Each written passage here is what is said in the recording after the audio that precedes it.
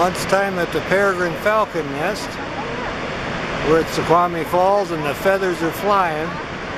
Peregrine Falcon here caught a bird. Just tearing it up. We're still trying to pinpoint where the nest site is.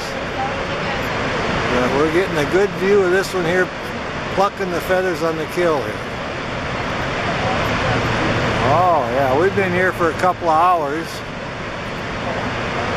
and saw this one fly over on this side and then sailed back over there with something to eat. Oh yeah, definitely tearing off them feathers now. We're trying to figure out which nest site they're going to use this year. Been up here several times this spring and saw them mating and saw them in one of the old nest sites scraping.